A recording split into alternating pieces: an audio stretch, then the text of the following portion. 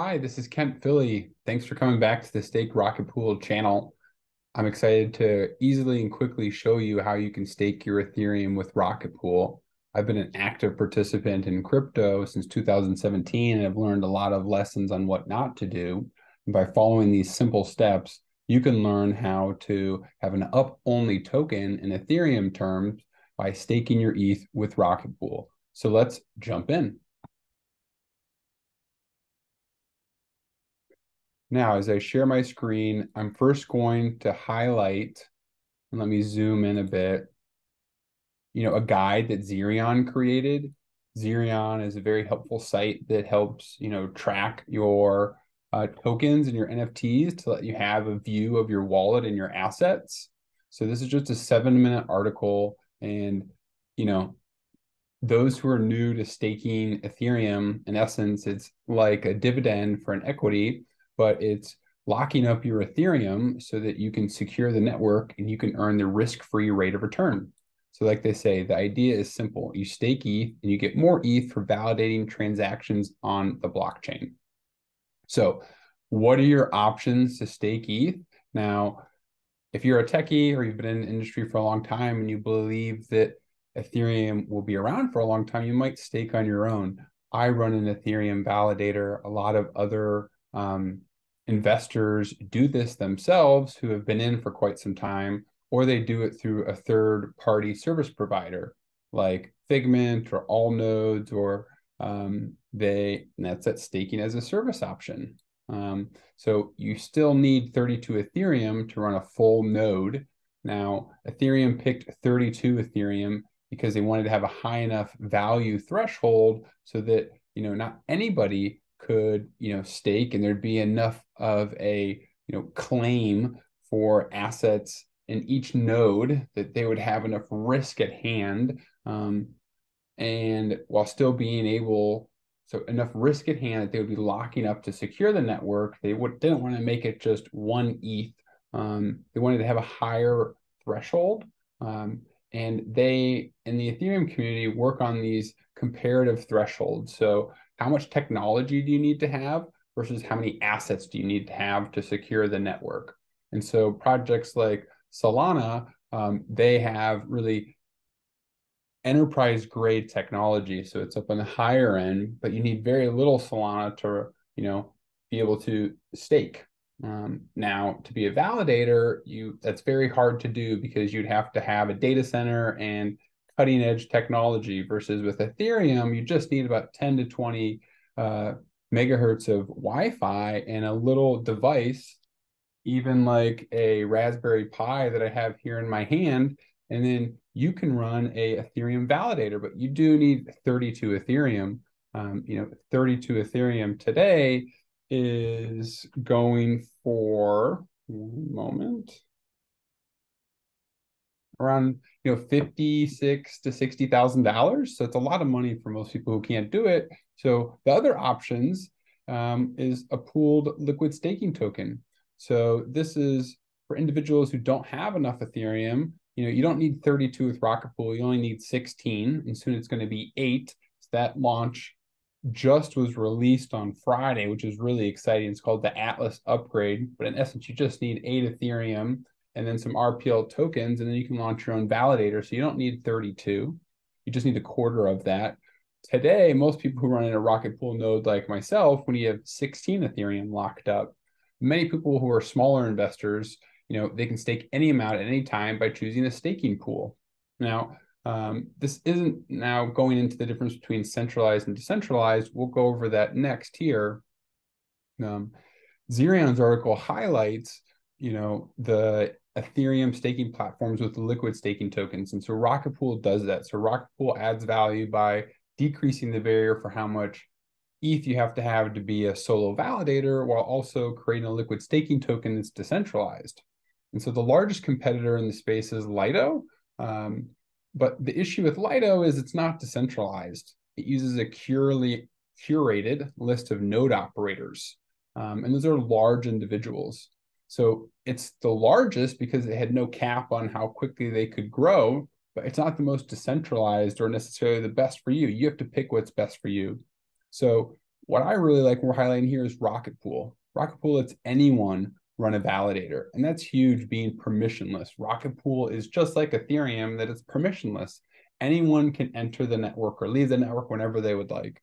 There are no central parties. There's just smart contracts that operate the ecosystem, as well as multiple DAOs that help facilitate the ecosystem.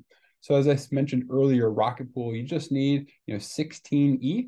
You do need 1.6 ETH of RPL, and that is used as collateral against the rETH that's created when node operators lock up their ETH. So when you lock up 16 ETH and 1.6 ETH of RPL, you then create 16 rETH, which is the liquid staking token on the open market.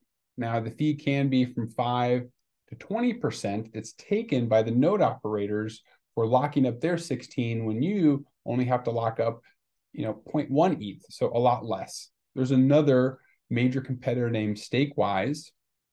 And StakeWise is choosing a more decentralized approach, but they just have a little different model in how they go about. So they charge the same rate as Lido at 10%, but without boring you too much, I just wanted to highlight this summary view of Lido, RocketPool for StakeWise.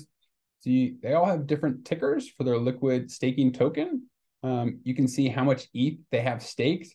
Clearly, Lido is the largest here. Then how much are they going to charge you if you're buying this liquid staking token? That's what this video is about, is showing you how to simply just go to stake.rocketpool.net, take your ETH and turn it into staked ETH.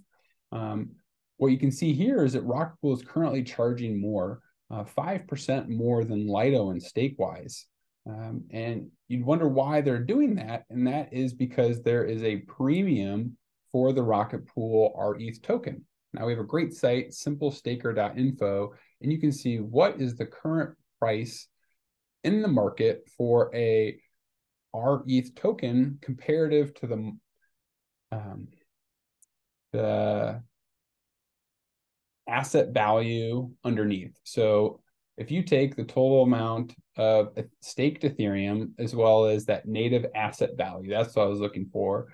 This is comparing the native asset value to the market price. And you can see that people are willing to pay a little bit more, like 0.62% more for RocketPool's token because they value it more than others in the space, like the Anchor token or the Lido token. So we just were highlighting Lido, StakeWise, and RocketPool, and we can see that people are paying more for the RocketPool token, even though in this APY schedule, it looks like you're getting paid less. And that is because RocketPool has some special features that other competitors don't, because they're fully decentralized, because there's not a central party that could take down the ecosystem like Lido, which is having some potential issues as a central party and may have some regulatory issues coming at them from the United States, SEC, but RocketPool will have a different experience since it's a permissionless ecosystem. And being it permissionless, it enables, less regulatory risk, as well as ensuring, that anyone can have confidence that they don't have to worry about, less than 30 node operators, which Lido has, but they'd probably choose something that has, over a couple thousand, which is what RocketPool has. So this video has done a bit on how to stake your ETH, what are the different options, and what are the native asset prices towards them. So to keep it simple, we're going to start from the top. And for those who don't have a wallet yet, maybe you're keeping your assets in Coinbase or an exchange, like Bybit, you're definitely going to need your own non-custodial wallet. MetaMask is a great way to start. You can also get yourself a hardware wallet. I have a couple of those. We'll cover that in another video. But assuming that you have your wallet available, all you have to do is go to this site, stake.rocketpool.net. Now, the fun thing about Web3 is you just connect your wallet to the site. I've read and I accept the terms. Now, I am connecting via my, probably won't be able to see it, but I'm connecting via I like to use the Frame app on top of the MetaMask wallet, because that enables me to be able to have a little bit more control. Depends on how much experience you have in using crypto, but I prefer a bit more than less. So this is exciting. I just connected to the site,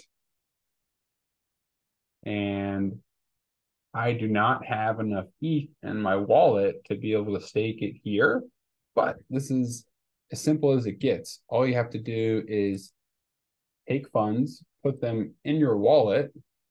When you're on, then once you have the funds in your wallet, you go to stake.rocketpool.net, you connect your wallet like I just did, you put the amount of Ethereum that you'd like to stake.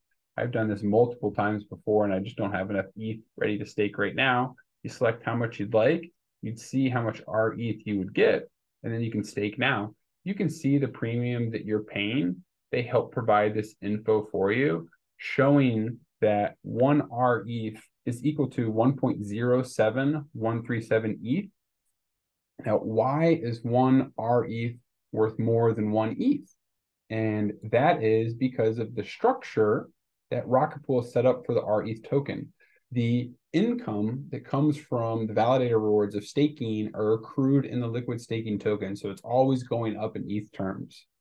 Versus with StakeWise, it's accrued in a separate token. Lido is also accrued in the same token, but you then have to wrap it to be able to maintain those rewards. RocketPool has simplified it and gives you those rewards automatically within your token. So as you just hold the rETH, you will be increasing the amount of GWEI, which is a fraction of Ethereum that you're earning just by holding that ETH and locking it up.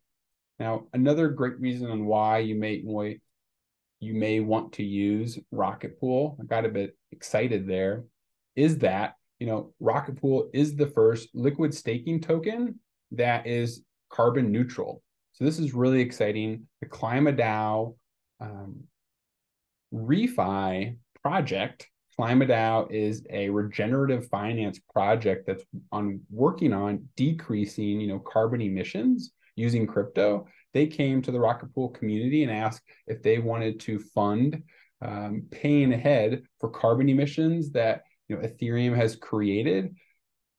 Klima Dao is working to change the way people look at crypto and help ensure that we can fight climate change, as they think this is the #1 issue facing our generation. But as we come back to our tweet thread here where we can learn, you can see that the RocketPool community approved paying for offsetting their historical emissions. So helping individual node operators like myself become carbon neutral. And also they're working on finding out how they can pay for additional automated offsetting emissions via digital carbon. So that is really exciting to see the future, what I think, in crypto underpinning a lot of future innovation, and not only just in finance, but within our environment and nature itself. And so RocketPool is taking the lead in being, conscientious, ESG friendly is how traditional investors look at this. Crypto, we call it ReFi. And if you want to dive further into ReFi like I did to understand where it comes from, it came about from the concept of regenerative capitalism by this gentleman named John Fullerton. He was very successful in traditional finance and then realized, due to all the political unrest, the issues that we're having in climate and around our country, that the focus on just making more money was not going to be a sustainable path for us.